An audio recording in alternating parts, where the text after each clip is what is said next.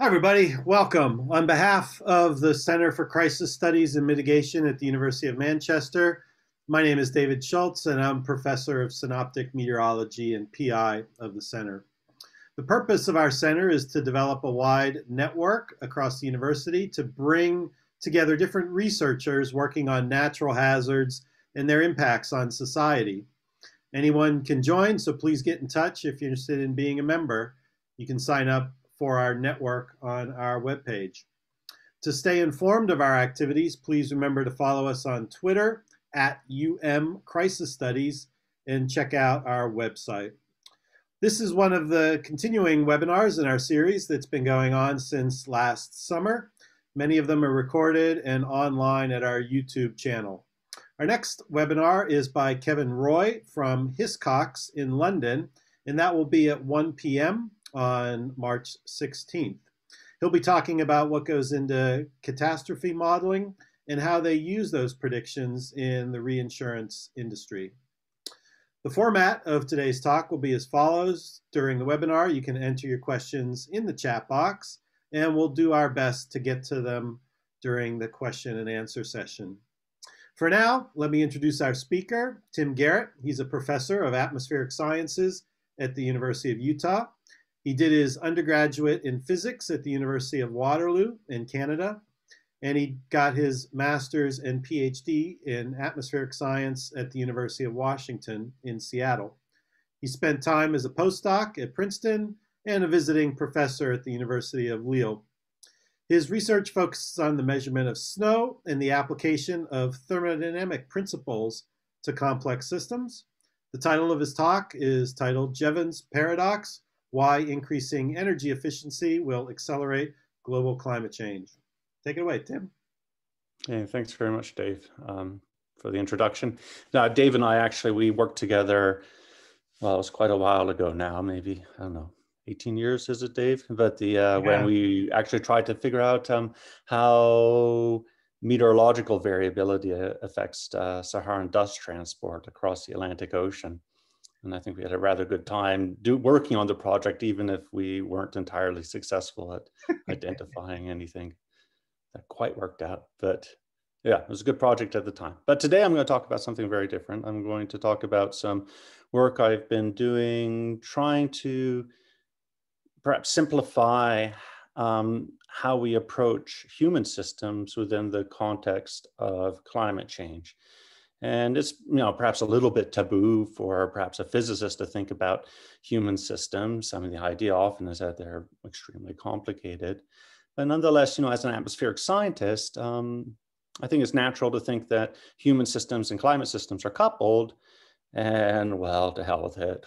Why not give it a go and see if we can come up with something that is perhaps approachable from a physicist standpoint, and that may even be useful. And so that's what I'm going to refer to a bit today. And this is work I've been doing most recently in collaboration with Steve Keane of the University College London and Mateusz Gracelli, who's at McMaster University in Canada. And this has been work that's been funded most recently by the UK National Institute of Economic and Social Research. So, sorry, this is... So, this is just a very simplified online example of how we can think about how human activities can alter future temperature, global temperature, average temperature outcomes for the planet as a whole. And we've got a lot of dials and switches on this thing. I mean, what we see here is these are the various global sources of primary energy. Over here, we see the temperature change as it increases going to 2100, and then are all these things that we can adjust. Now, the thing is that if we can adjust these, arguably through policy measures, we might be able to do something that leads to perhaps a more favorable outcome for our planet. And here, the traditional metric that is used to separate out the components of humanity that might plausibly lead to changed outcome, is particularly with regards here to carbon dioxide emissions, is a well-known Kaya identity. And this is just an identity. There's nothing really insightful about this other than the division of emissions into four components. One is population. The other is basically our prosperity, the GDP per person. The other is how much energy we have to consume to generate a unit of GDP. And the final one is the amount of carbon dioxide that's emitted per unit of energy. So this is called the carbonization. This is sort of like an inverse energy productivity. This is our prosperity, population.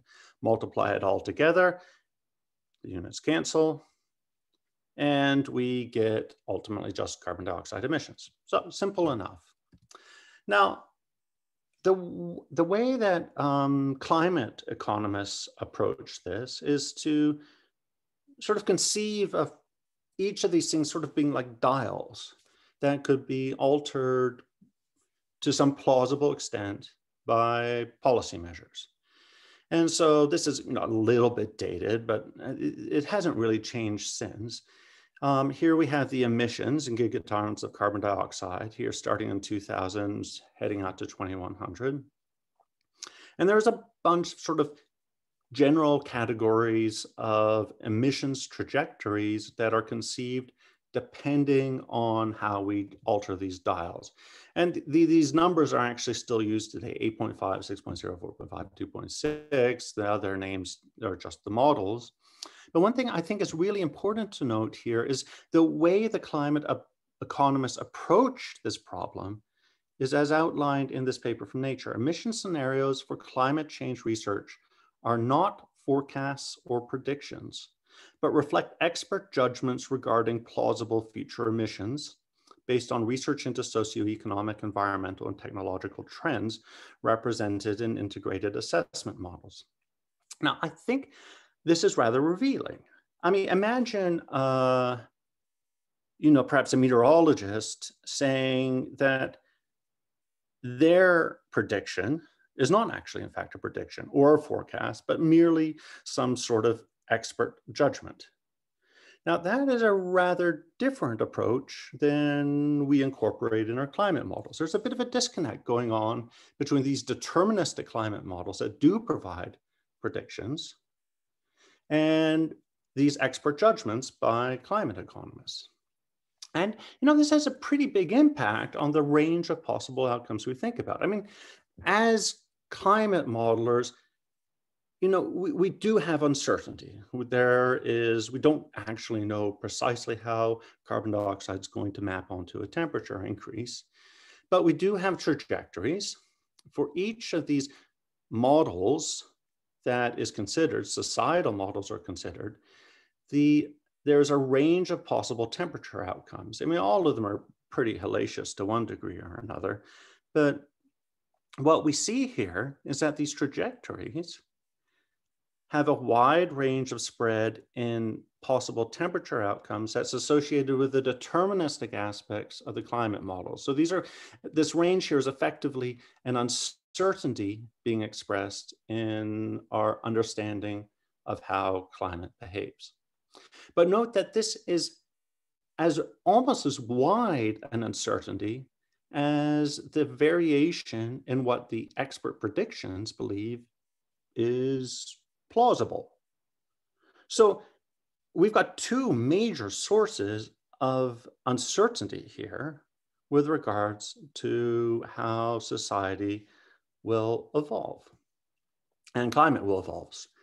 Now, on the other hand, this flexibility in the system, well, presumably it's not as flexible as we imagine. If we look at this plot right here, we wouldn't obviously infer from this that human agency does in fact have that much of an impact on climate trajectories. In fact, a very naive person I'm just being tongue-in-cheek here, might argue that the forcing of climate is climate accords. Because clearly, the more climate accords we have, the faster CO2 levels rise. And of course, that's not the case. But, perhaps more pragmatically, one would infer from this that the climate accords do not actually, in fact, have any impact on our trajectories, suggesting perhaps that maybe we don't have as much influence. Those dials that the economists imagine perhaps are much stiffer dials than they presume. And I think if we look at some of the data here with regards to the relationship between, let's say, GDP and atmospheric CO2, I don't know. I mean, if there's an enormously tight correlation that one can see here, at least over the past, 70 years, between atmospheric CO2 concentrations and the world GDP. I mean, that looks to me like being a straight line. I mean, it does change a bit as we go further back. These are Mauna Loa's, just what we can measure currently.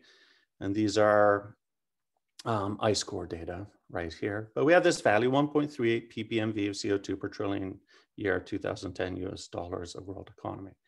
Now, you could plausibly interrupt me and say, well, correlation is not causation, which actually in this case I think is fair, except that obviously there is a relationship between human activities as measured by the GDP and atmospheric CO2. There are a lot of steps in between, but these are nonetheless well correlated. In fact, one way I like to look at this is to say, well, I mean, forget about econometrics. We don't need to economists to measure the world GDP. All we need is an atmospheric chemist. If I just switch this plot around, an atmospheric chemist could, just go up with their flask to Mauna Loa, spend a pleasant year on the big island of Hawaii, and infer the size of the global economy just from the concentration of CO2 to an extremely high degree of accuracy, $585 billion of world economy per part per million CO2. So, yeah. So I mean, some of this stuff got me thinking, well, is there a way to constrain this problem? I mean, it looks a bit constrained, and a fair number of years back, this was submitted in 2008, and that was after many rejections by prior journals. But yeah, I submitted an article where I argued that there were actually basic physical constraints on future anthropogenic emissions of carbon dioxide. And the paper wasn't terribly well received by economists. In fact, they were outright personally rude, which was a bit of a surprise at the time. I didn't really know that was, well, I didn't know to expect that. But yeah, and perhaps, arguably it is a bit arrogant for someone like myself, who isn't an economist, to try to come up with a physical model for the global economy. But I don't know, we're scientists, why not?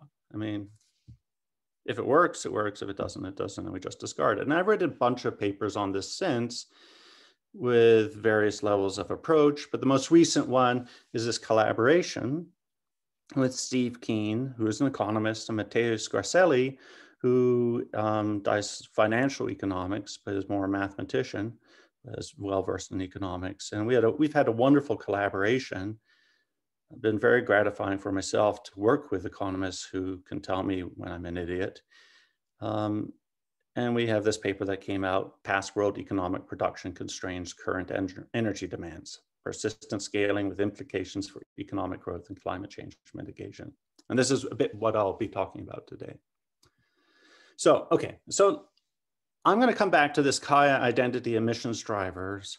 And I'm going to talk in particular about one aspect of these drivers, which is the energy per GDP.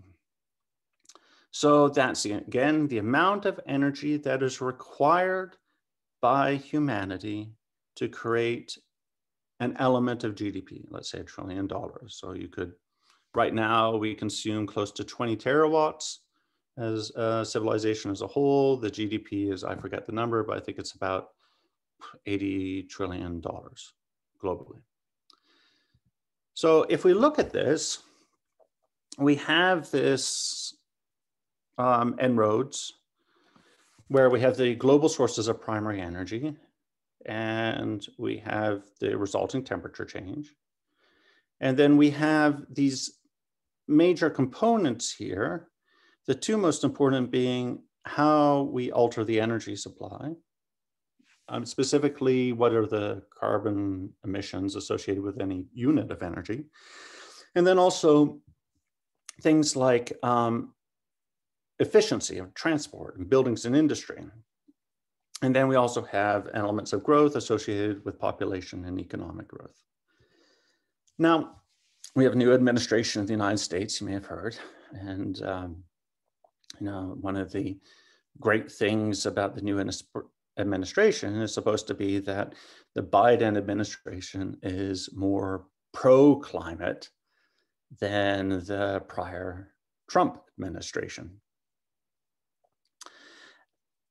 Okay, so one part of the Biden plan is that it calls for more efficient appliances, equipment, buildings, and medium and heavy duty transport. This is explicitly stated in their plan. It seems like a reasonable thing to do. If we're more energy efficient, presumably in the future, we will consume more energy and there will be smaller carbon dioxide emissions. And indeed, we can go to some plot like this. And if we increase the energy efficiency of buildings and industry and transport, just as Biden proposes, then these curves get turned down. We consume less primary energy of all types, even renewables. And the temperature change in the future, this is the business as usual line in black, gets bent downwards by 2100. I mean, it's still rather horribly high, but it's a step in the right direction. It seems clear. What I am going to argue here is that, in fact, this will do the opposite. That increasing energy efficiency will, in fact, lead to an increase in primary energy consumption and an increase in the ultimate temperature rise of the planet as a whole. And while that may seem counterintuitive, I want to emphasize that feedbacks abound in complex systems, and we cannot do a simple decoupling, as with the Kaya identity, without acknowledging potential feedbacks that may lead to a result that's actually completely the opposite of what one would first expect. So, and this is actually an idea that efficiency leads to greater energy consumption that was first proposed by Jevons in the 1800s. And Jevons was an interesting guy. He I actually quite admire him. I mean, I don't think he was actually all that great at school. I mean, you think about, brilliant Victorians. He probably wasn't the most brilliant of the Victorians that were out there. You think of the people like Rayleigh or, the big names in physics that were at that time who could do absolutely everything. And I think Jevons was more just a very, very deep thinker and very, very earnest. And he didn't do that well in school. He was shipped off as his first job to the Sydney Mint in Australia. And there he actually ended up dabbling in meteorology. And he probably created, I think, the first cloud physics model that was ever created, is my guess. He got it wrong, but he introduced the idea of double diffusivity, which is a concept of significant importance in oceanography. He also wrote about catchment efficiency of rain gauges. And then he went off to invent the concept of utility, which is a very deeply appreciated concept in economics right now. Why do we buy what we buy? What motivates us? It was him and someone else who were involved with that. And he got involved with energy economics and then went on to create some of the first logic engines. So it was a really quite a broad interest. And he was also a professor, incidentally, at University of Manchester. So one of the things he's most famous for is this book, The Coal Question, in 1865, where he states, "It is wholly a confusion of ideas to suppose that the economical use of fuel is equivalent to a diminished consumption. the very contrary is the truth. Every improvement of the steam engine, which was what mattered then, when affected, does but accelerate anew the consumption of coal. So, of course, he's referring most notably to James Watt's steam engine, which you could think of as having been, one of the absolutely key developments in the progress of the British Empire and its development, because it enabled several things. One was it could pump the water out of the mines much more effectively, but also the conversion of coal to work was done more efficiently as well. This is a bit tongue-in-cheek. You could think of Manchester at that time. It all began when I bought an energy-saving light bulb. I mean, I think, it is pretty clear, I think, to think that if we are incredibly energy inefficient, how can we ever do anything? It is by being energy efficient that we are able to develop new industry, to grow and ultimately consume more. Now, that's a very qualitative argument. Now, what I want to do now is approach this perhaps from a slightly more quantitative way, but starting by thinking about other complex systems. I mean, just looking outside, let's look at a tree. How does a tree grow? Well, photosynthesis in its leaves enables the conversion in combination with the roots. So the energy is absorbed and matter is taken from the ground and from the air to create new tree growth. If this is done efficiently, then the tree grows bigger. If the tree grows bigger, then ultimately it consumes more energy through photosynthesis through a larger crown of leaves. Or we could just take the human body. The human body is also this complicated network that grows. And of course, an efficient body is a bigger network that requires a bigger heart to pump around the energy and convert, for example, glucose to activity within the body and the brain. But this applies to humanity too. We also have networks in humanity. This is a schematic, and just pulled this off of Wikipedia, of the internet. Again, it has this dendritic structure. These are airline routes. And my phone is ringing, so I'm just going to turn it off just a second. It says scan lightly. Okay, so these are airline routes. And again, it's on a different map, but it also has these nodes on branching that we might see in the tree or in a human body. And I think a key concept that has to be seen here is that it is the networks that are required to consume energy, not any individual thing itself. An airport is nothing without its connection to other airports. It's the connections that are associated with energy dissipation. And that also these networks, whether it's with a tree, the body, the internet, any one of these things are things that have built up over time. And so we cannot think about current energy consumption without thinking about how networks, branching networks, have built up over an entire history. The history is a key component of addressing this problem. And when I started thinking about these things, actually my reference point was something that's in my area. I do a lot of research in the area of precipitation, snowflakes.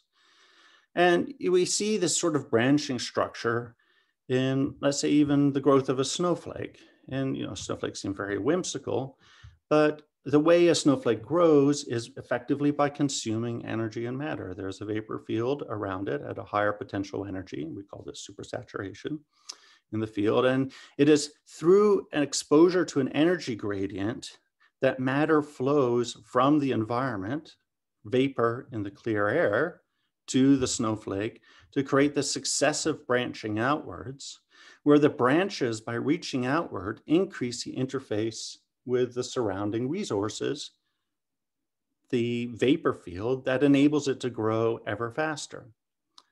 I mean, I think these ideas should hopefully map on to something where you think, well, gee, I mean, civilization, that's how we've worked. I mean, we have consumed matter and energy from our environment that has enabled us to grow outwards into new reservoirs to the extent that they're available, successively growing into this branch structure to create new consumption. So that is just a little illustration here that I created, which shows this sort of idea, which is that we have primary reserves of energy. They are consumed, and we have this branch structure in civilization, and ultimately the energy is dissipated in some cold sink, warm bath, cold sink, and this is an open system. The energy is constantly flowing through, and then some portion of the energy is available to grow civilization so that it can become a larger system with greater exposure to primary energy reserves that consumes more. And so we can imagine there being some increment over time of successive increments to create civilization networks that consume energy, that consume ever greater amount of energy. Okay, this is a picture of my son when he was like, I don't know, 3 or 4 years old. Here he is consuming an apple off the apple tree in the front yard. And he has consumption here. He eats the apple. Of course, the energy that is in the apple is used to power his body, but then it's converted into waste heat that ultimately, through convective currents, get transported to the upper troposphere and then are radiated to space.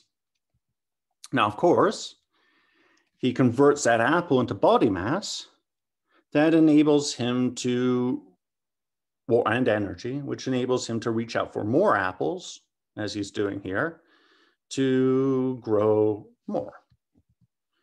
And so if we think about this child here, fortunately, he was healthy. And because he was healthy, he was able to efficiently convert food energy into body mass, enabling him to grow. It was by being efficient that he's able to grow faster and consume more energy. A sick kid, I mean, heaven forbid the kid dies, but a sick kid could die and would consume less energy, would arguably waste away, because that process of converting energy to matter is inefficient. And, you know, here he is, well, this was last year. He's a much bigger kid now.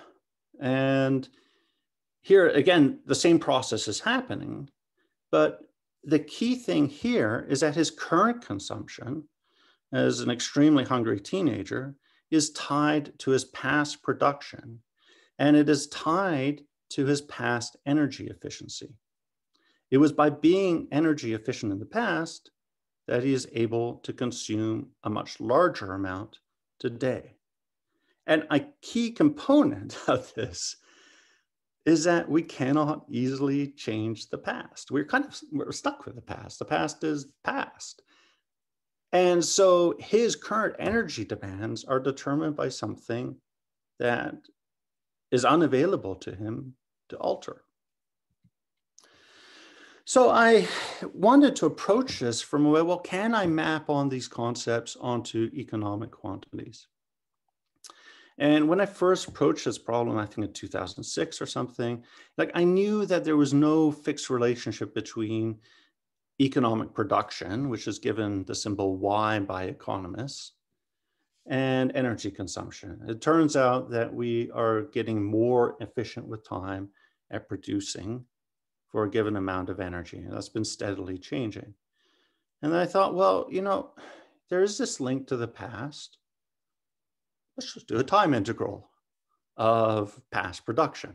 And so I found some statistics by Madison that had gone back, you know, a couple thousand years. And on the basis of that, I created some sort of continuous function for economic production, which is this black line right here, that went back to the year 2000, and then just did the boneheaded approach of thinking, well, why not do an integration of that to integrate over past production and see if that relates to current energy consumption. So basically W here, which is the area under the curve. It's just the time integral of all past economic production. It's a fairly simple mathematical concept. Now, energy statistics are not readily available for distant past. I think there's some significant problems with some of the prior energy statistics too, and the extent to which they incorporate, let's say, river power that was used for transport or sail. But we do have good energy statistics since 1980 from various sources. And so what we can do is we can compare these key economic concepts to energy consumption. One is production. That's the GDP. This is the energy required per unit GDP, and that's been dropping. So we're becoming more efficient. So E here, the fancy E, is the energy consumption.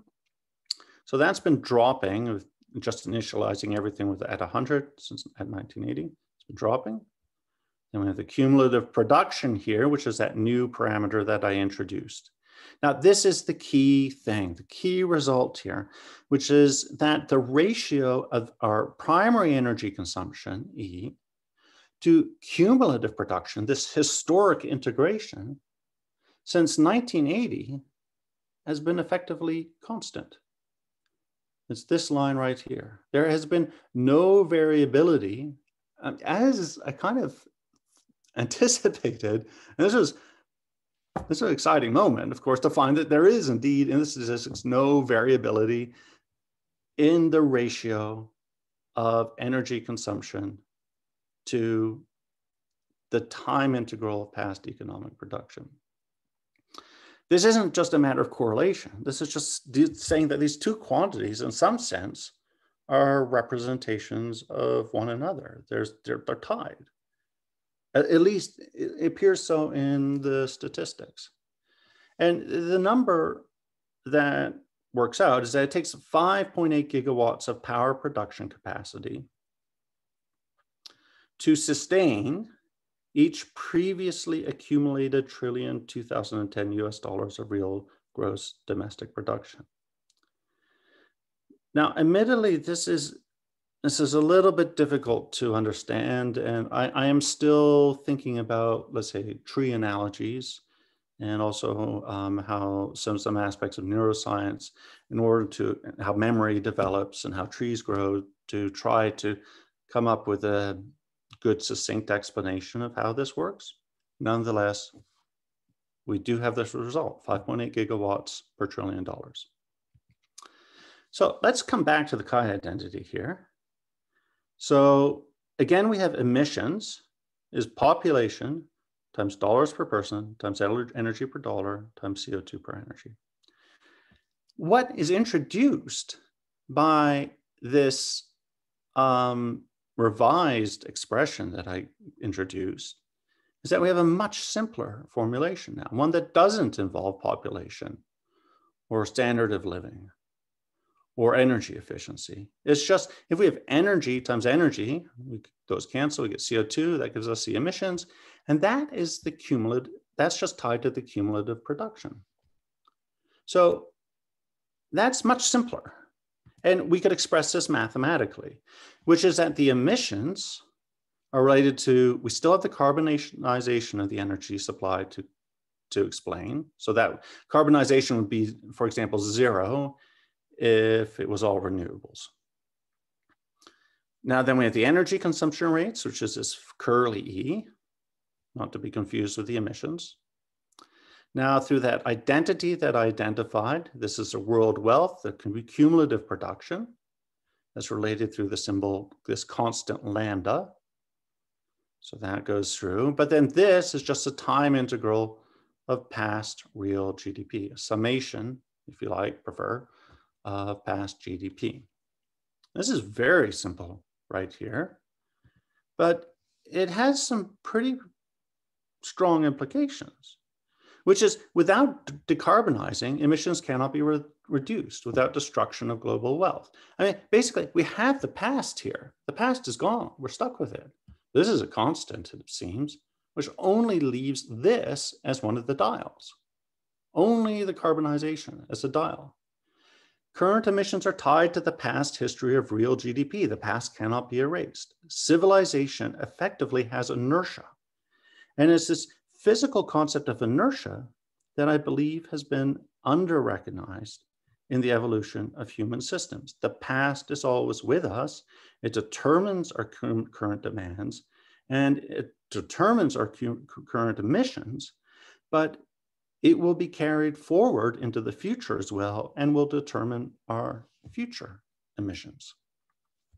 And so from there, we can just do some simple mathematics. If I take the emissions right here, take the first derivative with respect to time, that is the growth rate. Then that would be equivalent to the growth rate of energy consumption multiplied by the carbonization. Take the derivative of this, we're just left with a couple of, I'm assuming, by the way, that the carbonization is constant here. So assuming carbonization is constant, which of course it doesn't have to be, but assuming it is, then we have the GDP right here as being tied to a rate of energy increase. Well, that's interesting. The more we produce, the more we end up consuming and emitting. And then if I just divide by the rate of emissions, I get a rate of change. This is effectively a rate of change. This is a rate of change of energy consumption, a rate of change of emissions. And then that's tied to this quantity right here, Y over E. This is known as the production efficiency. So this is the efficiency of the system. The higher the efficiency of the system, the more efficiently we grow, as with a kid, and the higher our emissions rate. And this all rests, incidentally, on lambda being a constant. Again, higher emissions rate, this higher efficiency does not lead to lower emissions, lower energy consumption, but in fact accelerates the emissions and the energy consumption. So again, instead of this, where we have business as usual, the curves get bent down in the energy consumption with more efficiency, I'm arguing that the opposite will happen with increased energy efficiency. Biden may be anti-climate rather than pro-climate, despite, I'm sure, his best intentions. So, I mean, what is the solution here? So I think, perhaps, tongue in cheek, the argument is that, well, perhaps if we all switch to nuclear but do it really badly, then we are both inefficient and we have low carbonization. So perhaps we could adopt the Homer Simpson philosophy to mitigating climate. And, of course, it doesn't have to be nuclear, it could be renewable, but I mean, an argument is just simply that efficiency is the last thing we want to be doing if we are serious about mitigating or climate change. But I mean, even if we don't get more inefficient, the amount of decarbonization that is required is actually just to stabilize emissions turns out to be incredibly rapid. So just to go back here, this current growth rate in energy consumption is about 2.2% per year. Now, we could maintain our growth by reducing the carbonization at the same rate, 2.2% per year. That would stabilize things. But that works out to a gigawatt of power per day of renewables replacing past energy consumption. And there, I think that's tricky. A gigawatt's quite a lot. I mean, that's like a nuclear power plant today. And, I don't think we're doing anything remotely close. And a concern of mine too, when I say that I look at snowflakes as an analog, is that I'm worried that renewables are going to also accelerate energy consumption of fossil fuels.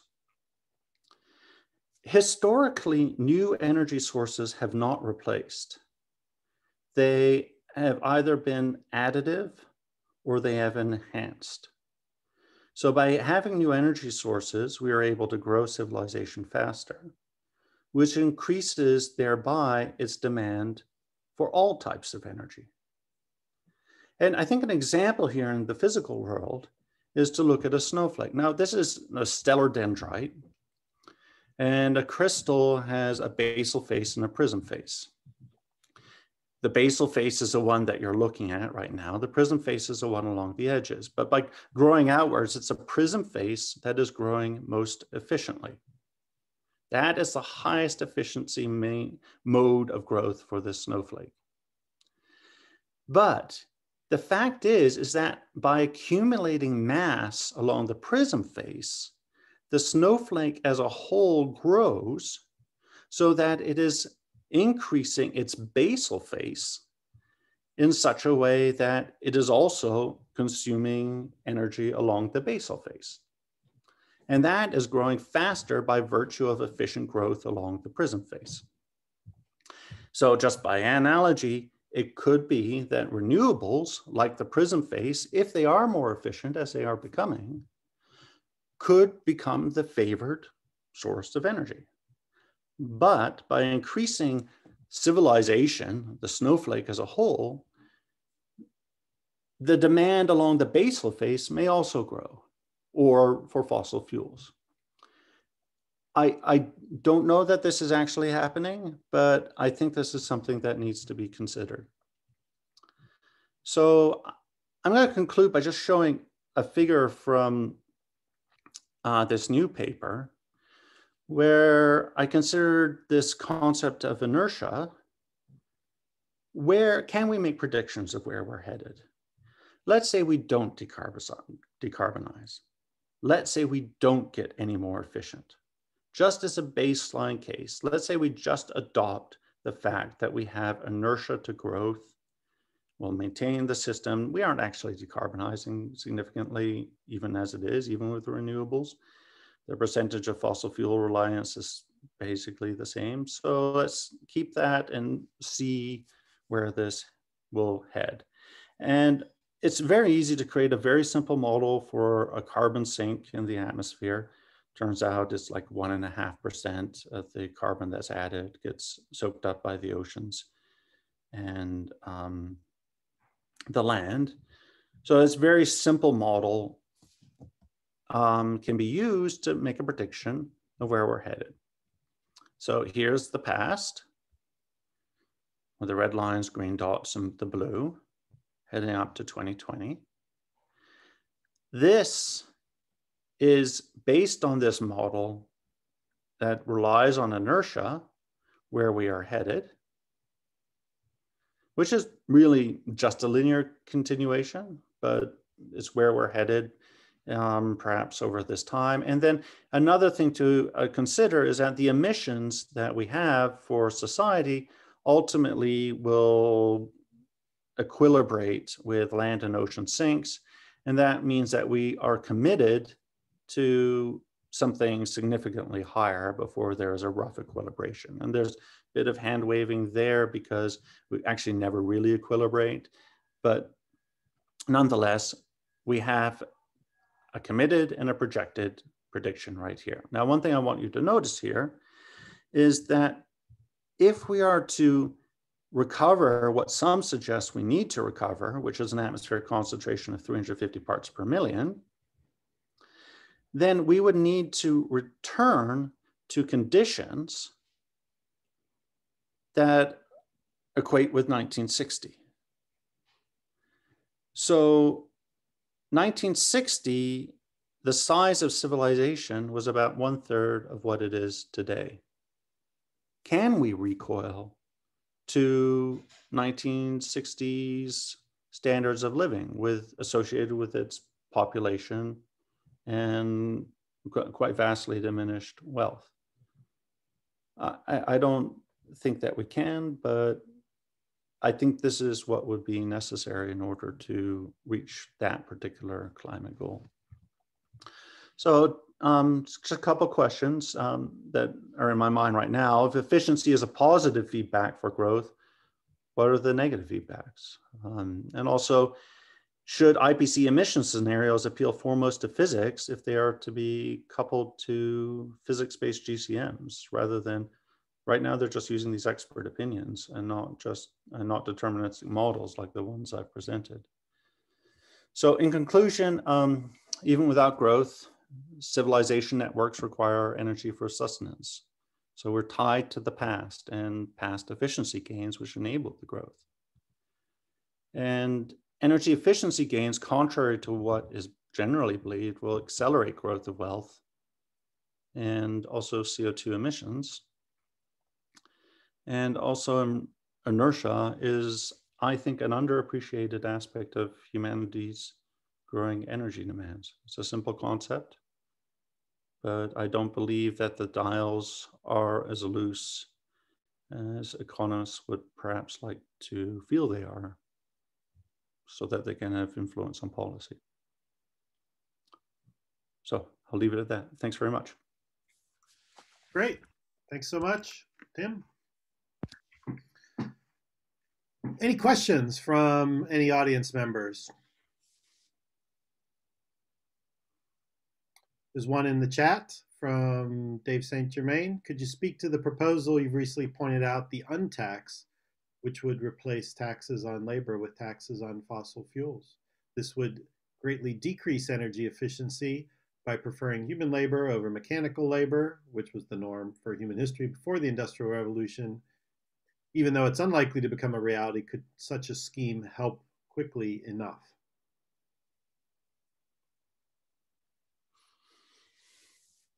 Okay, so let's say we reduce energy efficiency.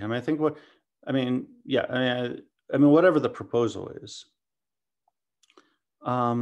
we have a lot of technology today that is inherently designed to facilitate our energy efficiency. Now, anything that reduces energy efficiency would essentially mean rewinding past innovations. That's essentially calling for a purge of the world's intellectuals. I'm not sure that's something anyone's going to go for. And the collective knowledge of humanity is part of our past. There is inertia to our prior innovations. They will not go away, not without some external force that perhaps imposes us a recoil to a far more basic way of living that perhaps will not support anything close to the population we have today. So, myself, I don't see us willingly going that route. Ultimately, it will be imposed upon us one way or another, either through resource depletion or, let's say, environmental damages through, for example, climate change, although there are other things as well. I know that's a bit grim, but. Okay. Any other questions? I got one. I don't know if you've watched Star Trek Discovery. No. Okay, so it's kind of interesting, in the Star Treks, the Star Trek, the original series, Next Generation, and so forth. They've relied on dilithium crystals to achieve warp speed. In the Discovery series, what happens in the distant future is something called the burn destroys all the dilithium, at least within their observable universe. And so they've lost the ability to jump to warp speed anymore. So they can only go through impulse speed. And so when the crew of the Discovery arrives into this new future, again through time travel, they find out that the Federation is all dispersed. They haven't been able to contact or have connection with people remote in their networks because they've been unable to get there. Yeah, And sure. so it's a it's almost a pitch perfect analogy to what you're saying, that if you take away your cheap energy source, then by Yeah. definition your network has to Your network has to decay. contract. Yeah. And so Well, I mean, that's happened throughout everything you're history saying, too. I mean, you just look at the Roman Empire. I mean, it split, right? As Rome decayed, then Constantinople took over, and the Roman Empire did continue to survive, but it wasn't connected the way it was previously because it couldn't maintain that centralized control. so following up, you started by saying that these ideas are kind of controversial among economists. So even with your most recent PLOS1 paper, what are the kind of criticisms that people are levying on this work? What would they say, that you've got wrong about this, if you could be honest? Or don't be honest and just say what. So basically, there's two approaches. One is to engage, and one is to ignore, and that's largely the response I get, which is to ignore.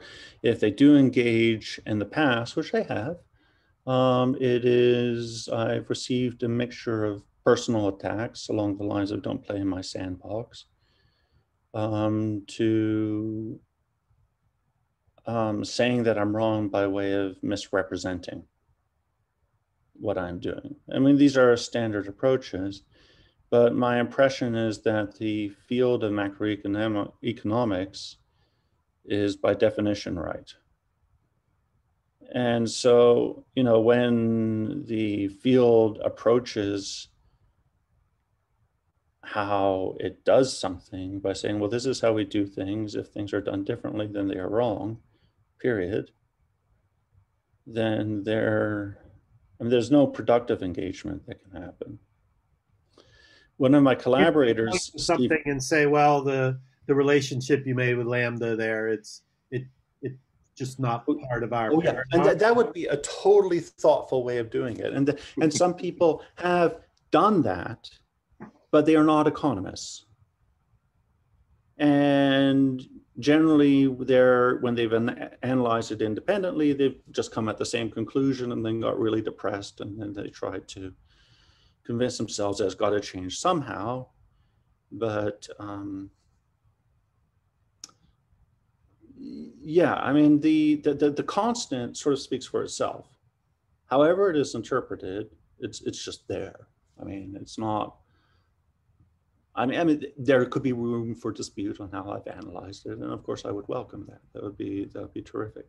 But that's not what exists in the economics field. Now, Steve Keen is an economist, and he actually has the fire in his belly to stick it to the neoclassical economists, and has written a paper recently about how climate economics is done, including by people who have won the Economics Nobel Prize, like William Nordhaus, and shown that there is an extraordinary reliance on expert opinion rather than measurement. So the way the climate economists have approached evaluating how much climate change will damage the GDP was by doing a survey of climate economists.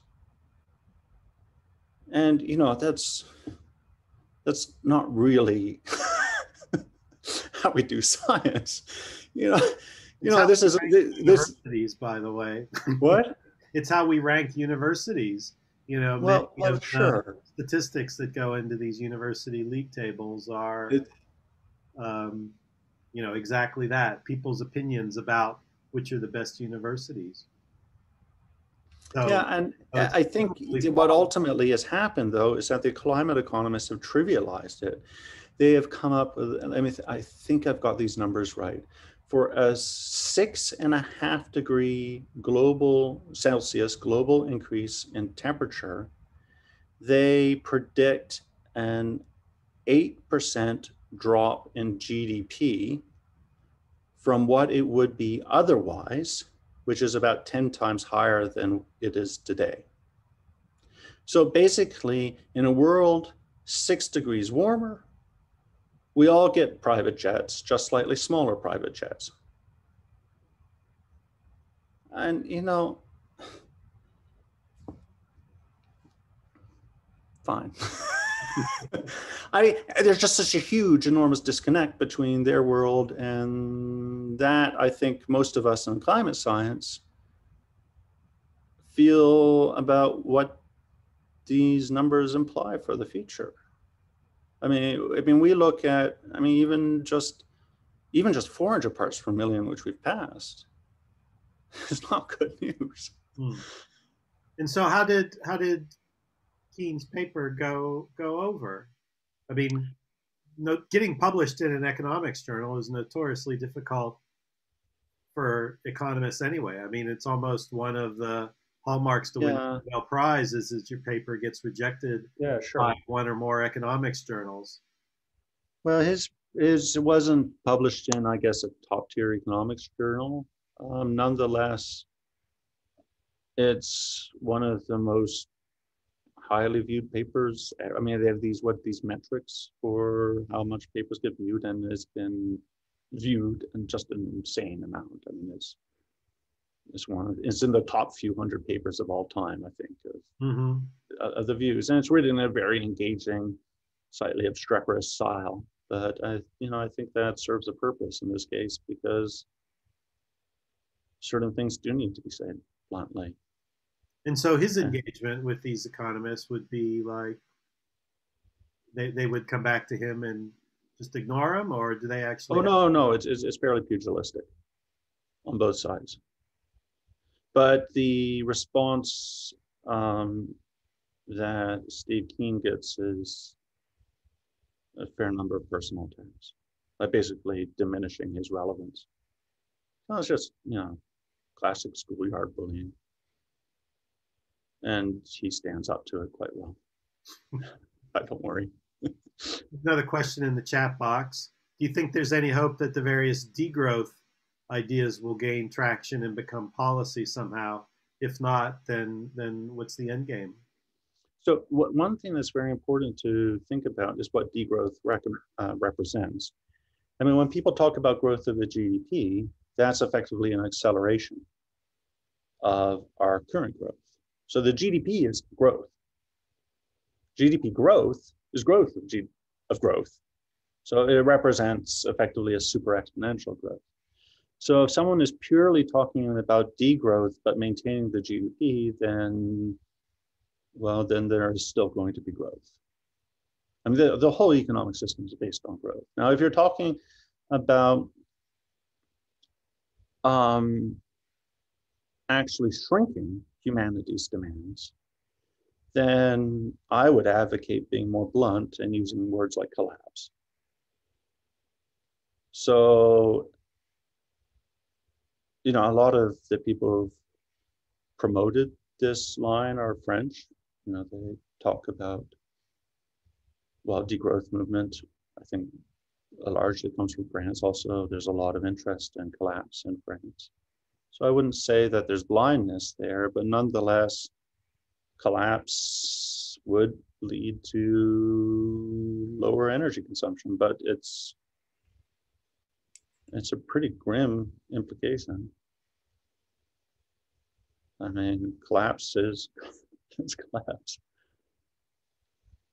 I mean, I don't know. I don't see a way out from the predicament. I hope there is one, but I think all systems go through periods of growth and then collapse. And ours will presumably come sooner rather than later. Any other final questions for Tim? If not, thank you again, Tim, And our next seminar again will be March 16th at 1 p.m. with Kevin Roy from Hiscox. Thanks a lot. See you later. Okay, thanks.